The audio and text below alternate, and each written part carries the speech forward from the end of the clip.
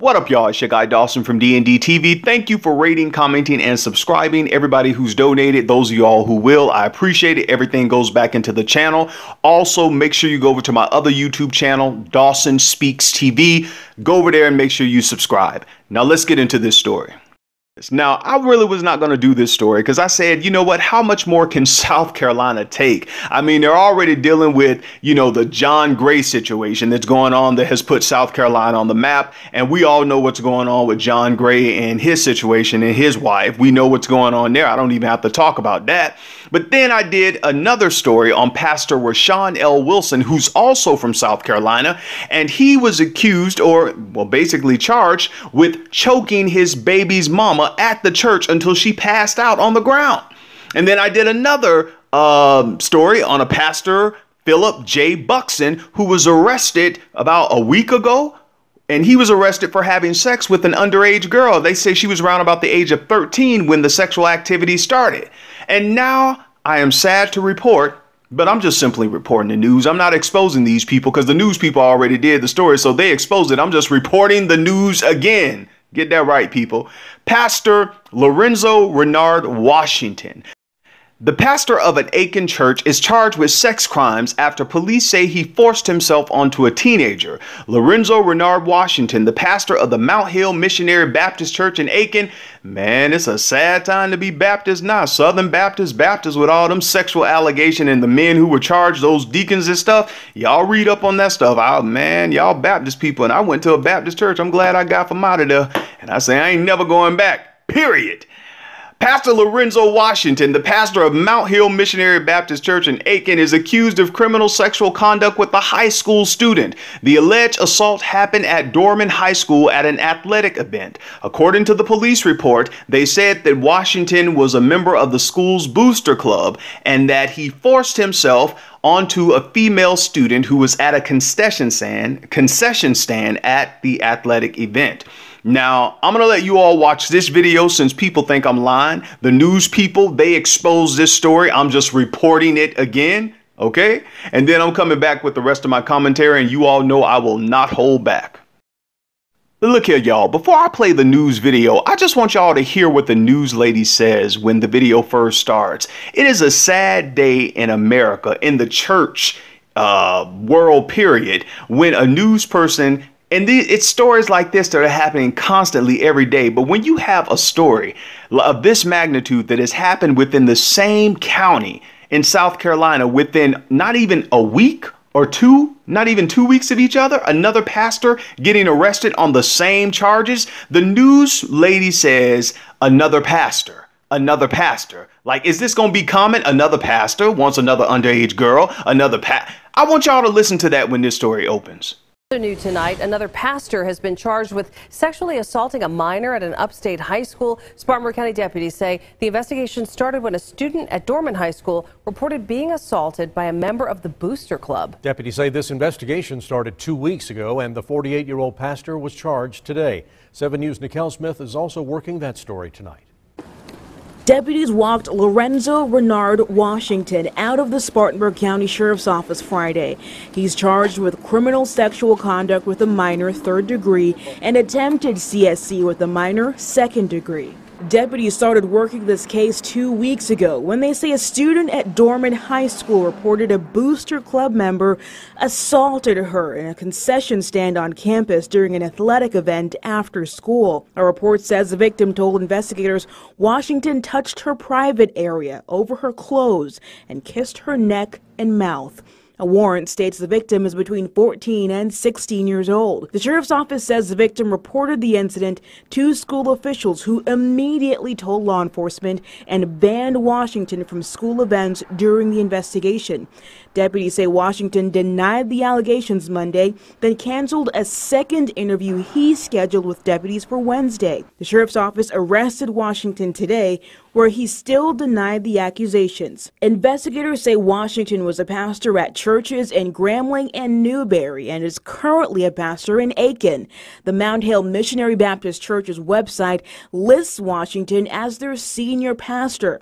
The website also says he serves on the Dorman High School Executive Booster Club board and is responsible for mentoring young athletes while serving as the girls' basketball rep in Roebuck. Reporting in Spartanburg County, Nikel Smith, 7 News.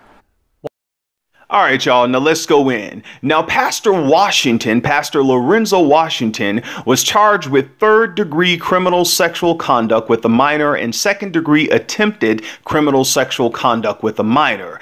At Saturday's hearing, a judge gave him a $20,000 bond, which he posted. He is also required to wear a location monitor. Washington is the former pastor, as I stated before, at Mount Zion Church in Spartanburg County, but now he's currently the pastor at Mount Hill Baptist Church. Washington is the second upstate church leader to be charged with sexual abuse of a minor this week. Remember, Philip J. Buxton was last week. Well, this week as well. It wasn't last week. It was this week. Oh, my God. Let me tell y'all, son. I look at these stories and I read these stories, and the one thing that I always think about, definitely I'm thinking about the victims. And like many of you stated in the last show I did with Pastor Buxton with that 13-year-old girl, where was the child's parent? I don't know. They didn't mention the child's mom or dad. How did the child have 2 abortions and nobody knew about it? Nobody. I mean, come on, man. Some of this stuff, it's just really, it's crazy. It is crazy. And the crazy thing for me is that these are men of the cloth. These are men and women who get in front of the church. Sometimes they're teachers. They're in positions of power. They act one way in the public, and then they have these deviant lifestyles behind the scenes. Now, I'm not saying that people have to be perfect in everything, but I want you all to know that I gave y'all the letter, what was the age of consent in your state? That is something that everybody needs to know. You need to know that. Now, these pastors specifically went out looking for underage girls, but there are some of you all who, like I stated before, and some people hit me up and said, Dawson, you right about that. You have to be careful on these dating apps. You got to be careful on these dating websites, because you do have some teenagers who say they are adults, and you do have this, and you can get messed up. It is up to you all to know the age of consent in your state. You need to know that. Now, with this pastor, Pastor Lorenzo Washington, the age of consent in South Carolina, which I think is too low, it is too low, is 16 years old. Now, from what I read, it said that the girl was between the age of 14 and 16. So I'm thinking she was probably, I don't even want to put it. I'm thinking she probably like 14 or 15. That's what I'm thinking. But still, it's sexual consent. So if somebody is the age of consent and they did not consent to have any kind of sexual activity with you, you still gonna go to jail, because it's the age of consent. They have to consent to it as well. All right.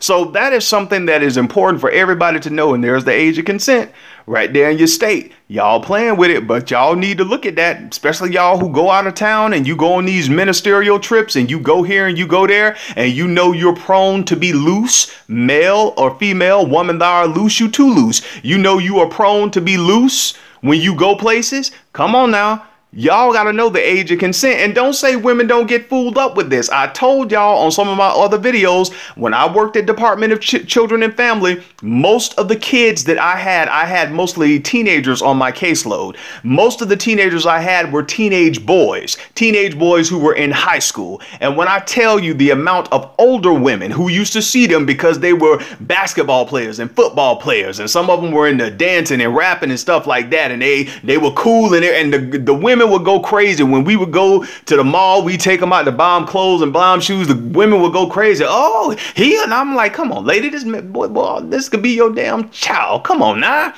This boy's 16. This boy's 17. He played football in high school. He played basketball in high school, but he's a kid.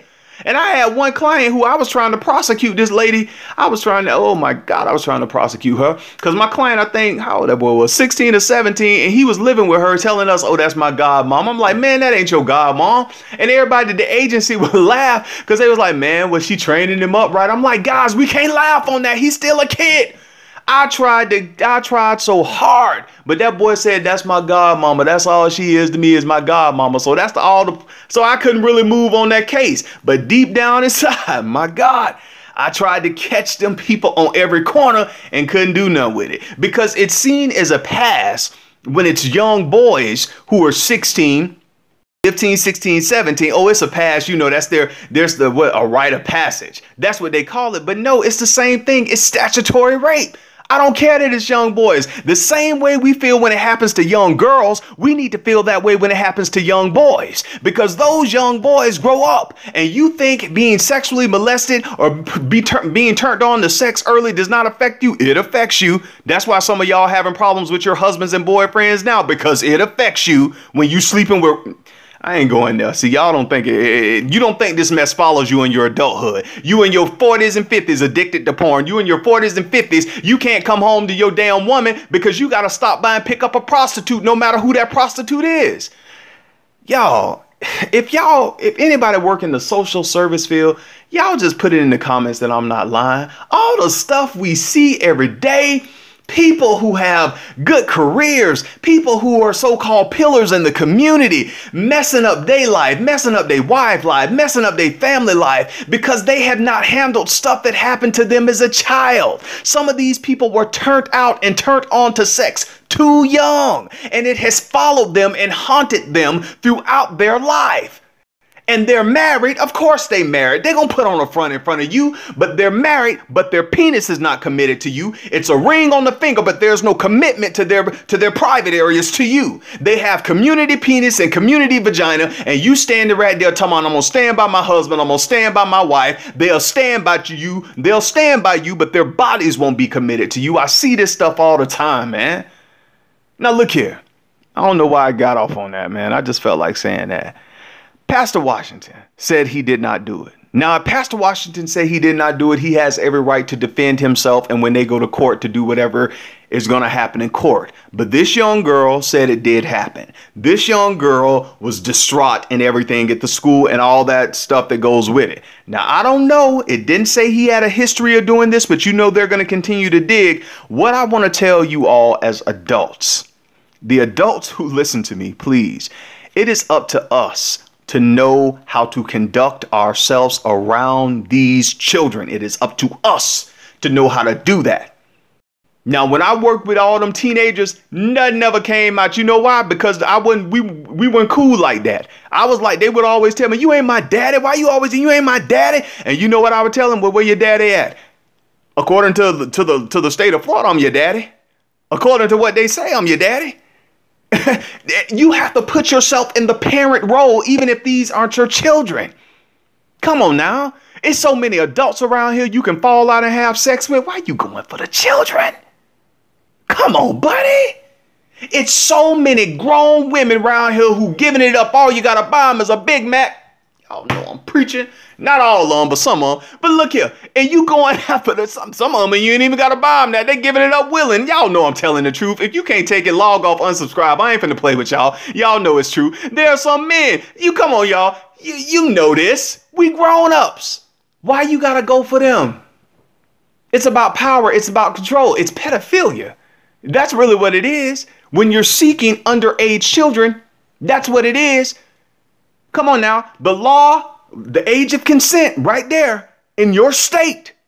Now, like I told y'all, I think 16 is too low. I think 17, I think really it should be 18 across the board. That's what I think. But some of y'all in them other states, y'all flexible, but we're down here, we 18 across the board. And we ain't budging on that. I think that's what it should be. I think 16 is too low. But catch this. I had some women who were in the comments on the other videos who said Dawson. And we know this. Dawson, I was 16 and I was dating guys in my 20s. That's what a lady told me. And some other people said that. And we know from being in high school that there were always younger girls who were dating guys in their 20s. And down here in Florida, and some of y'all may know this, when they used to have the promotions for the clubs and stuff, they used to say, guys have to be 21 and up, girls 18 and up. I remember that. And actually, I just remembered that when I knew I was going to do this story. Because we used to be young and like, oh, man, we're going to go to this club. Nope, guys 18 and up. No, guys 21 and up, girls 18 and up. And I was like, man, why we can't do that? Because society knew that girls matured faster than boys. But here's the thing on that, y'all. There was a story that I heard on the Al Sharpton radio show. And it was this young man. I think he was probably about 24, 25. And he went to a club where you had to be 21 years and up to get in. And so this man went there, and like many of us have gone to clubs and stuff like that, and like people do, sometimes you meet somebody, you hit it off, you have a one-night stand. This young man met a girl at the club that he thought everybody in the club was 21 and up because you had to show ID to get in, 21 and up. He met a girl there. One thing led to another. They took it back to the house. He had sex with this girl. Come to find out, the girl got pregnant. The girl got pregnant, found out she was underage. She had a fake ID and she got into that club. When I heard this man's voice and the pain he was in on the Al Sharpton show and how he was saying, oh my God, my life is ruined. I have to register as a sex offender now and I'm not a bad person. And even though the people from the club came in and said the girl brought a fake ID, they brought documents saying you had to be 21 years old to get into this club. That man said none of that mattered in the court because they still charged him. As a sexual offender, they charged him with a sex crime. Even though this girl said that y'all, it's that serious. Even though this girl said that she lied to get in the club, that man still has to register as a sexual offender. Y'all, that's how, come on, y'all, it's Dawson. We ain't talking about no celebrity stuff over here. You better protect your life. You better protect your livelihood, your name. If you are an adult and you needed that bag, go to the strip club. Go pick, you know where to go get it from somebody your age. Come on now. You ain't got to mess up your whole life like this. Every time somebody Google you, every time you go for a job, this is what they going to pull up. Come on, you got to think about it. Is it really worth that orgasm? Really? Come on. Every time we Google you, this is what we going to see. You got to think about that. Now, I ain't finna tell y'all nothing to make y'all shout. We think over here. This is a YouTube show for thinkers. We don't jump and shout and la sha sha sha sha. Nope, we thinking. Because we going to change our mind, therefore changing our lives. All right, now that's all I got. Pastor Washington, you will have your day in court. And hopefully this whole incident will be rectified and justice will be served no matter whichever way justice bends. It will be served. But let me tell y'all this. I didn't mention this. You people who are prone to do this type of activity and you're married men or women and you have your spouse who's standing beside you, you all must know something. Being in a relationship, a commitment, it means you're tied together. So if I'm tied to you, whatever happens to you happens to me because we're tied together. So when you are doing this cheating or acting out with younger people, whatever it is you do, remember that you're not going through that alone. You're dragging your spouse through the mud with you. You're dragging your children, your friends in many cases, and definitely if you're a pastor, your church members, because they love pastor. And honestly, if we just be honest, some of y'all just shouldn't have got married. That's just all it is. Because even with being married to your husband or to your wife, you're still not faithful. It's still not enough. Now that's all I got. Go off in the comments. Let me know what you think.